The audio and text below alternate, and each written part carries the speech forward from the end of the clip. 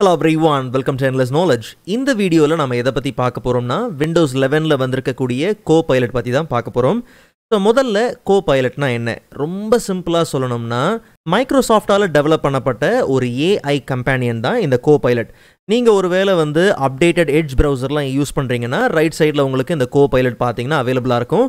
But Windows 11ல இந்த Copilot-ஐ enable பண்றதுக்கு ஒரு சில ப்ரொசீஜர் இருக்கு. சோ அத முதல்ல பாத்துறலாம். ஓகேவா?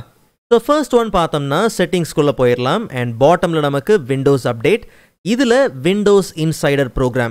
ஸோ நீங்கள் இன்னுமே Windows Insider Programல நீங்கள் ஜாயின் பண்ணலன்னா அதுக்கான ஆப்ஷன் பார்த்தீங்கன்னா இருக்கும். ஜஸ்ட் நீங்கள் ஜாயின் பண்ணிக்கங்க. நம்ம ஏற்கனவே ஜாயின் பண்ணி இருக்கிறதுனால லீவ் த இன்சைடர் ப்ரோக்ராம் அப்படிங்கிற ஆப்ஷன் இருக்குது. ஸோ முதல்ல இதை ஜாயின் பண்ணிவிட்டு ரெண்டாவது சேம் Windows அப்டேட்லேயே நாம் அப்டேட் பண்ணணும். ஓகே, ஸோ மேலே நமக்கு டவுன்லோட் அண்ட் இன்ஸ்டால் இருக்கு இல்லையா? ஸோ ஒன்ஸ் நீங்கள் இதை கிளிக் பண்ண உடனே ரிக்வயர்டு அப்டேட் பார்த்தீங்கன்னா டவுன்லோட் பண்ணி இன்ஸ்டால் பண்ணப்படும்.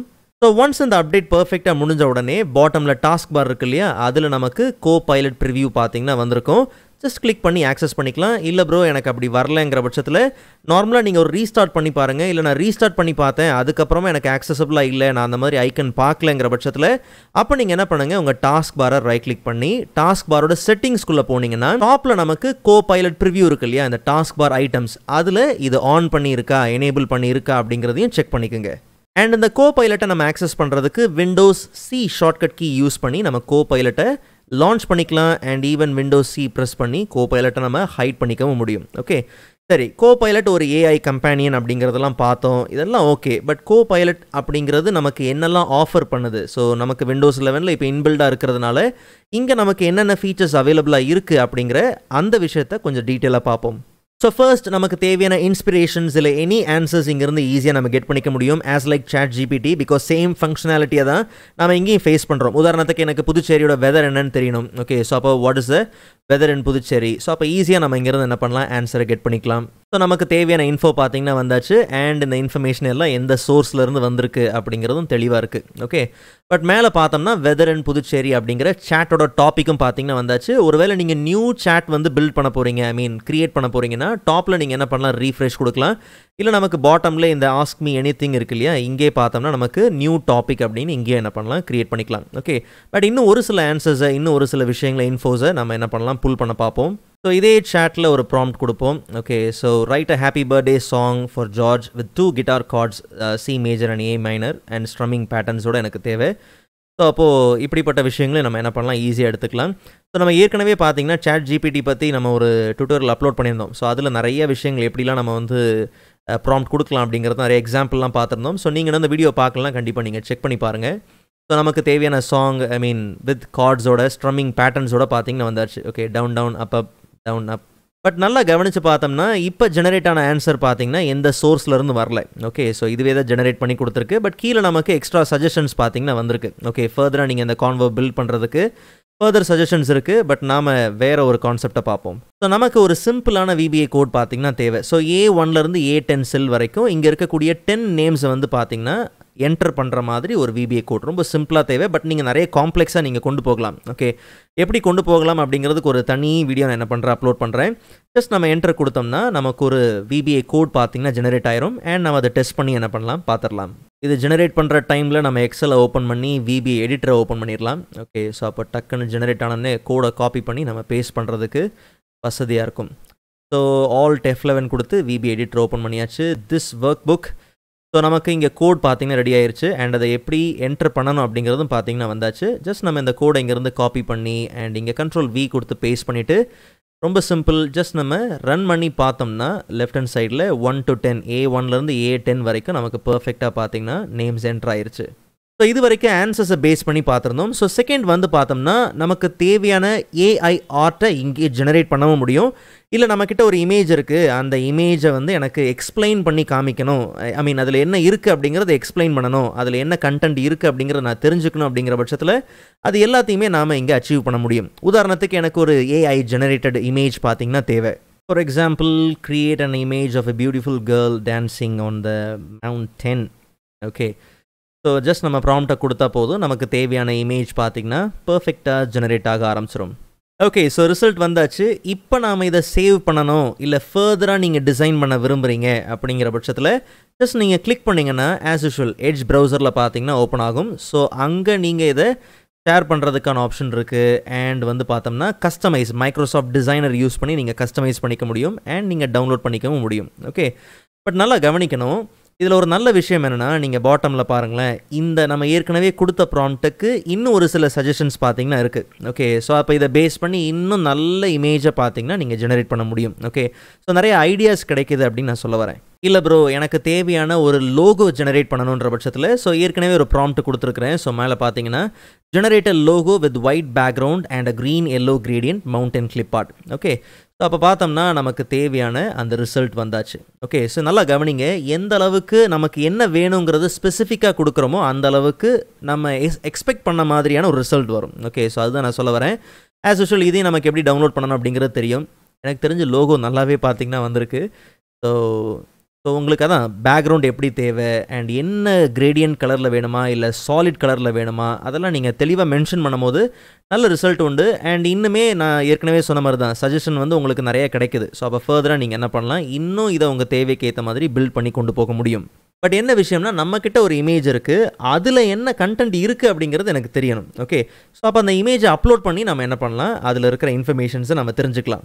ஃபார் எக்ஸாம்பிள் இந்த டாகோட இமேஜ் இருக்குது. ஜஸ்ட் நான் என்ன பண்ணுறேன், ரைட் கிளிக் பண்ணி இந்த இமேஜோட லிங்க்கை நான் என்ன பண்ணுறேன் எடுத்துக்கிறேன். ஜஸ்ட் நமக்கு இங்கே ஆட் அன் இமேஜ் இருக்கு இல்லையா, பட் அதை கிளிக் பண்ணும்போது நமக்கு 2 ஆப்ஷன் இருக்குது. ஒன்று, நம்ம டிவைஸில் இருக்கக்கூடிய ஒரு இமேஜை நம்ம என்ன பண்ணலாம், அப்லோட் பண்ணலாம். இல்லை ஒரு லிங்க்கையும் நம்ம என்ன பண்ணலாம், பேஸ்ட் பண்ணலாம். ஓகே, ஸோ அது எந்த லிங்காக வேணாலும் இருக்கலாம், பட் நம்ம அதை செக் பண்ணி பார்ப்போம். Ctrl+V கொடுத்து நான் என்ன பண்ணுறேன், பேஸ்ட் பண்ணுறேன். இமேஜ் பார்த்தீங்கன்னா வந்தாச்சு. ஓகே, ஸோ இப்போ ஜஸ்ட் என்ன பண்ணுறோம், எக்ஸ்பிளைன் திஸ் அப்படின்னு நான் என்ன பண்ணுறேன் கொடுக்குறேன். இல்லை எக்ஸ்பிளைன் திஸ் ப்ரீட் அப்படின்னு நான் என்ன பண்ணுறேன் கொடுக்குறேன். இது என்ன ப்ரீட் எனக்கு தெரியணும். ஜஸ்ட் நம்ம என்ட்ரு கொடுக்கும் போது அதுக்கான ஆன்சரை நம்ம ஈஸியாக என்ன பண்ணலாம், கெட் பண்ணிக்கலாம்.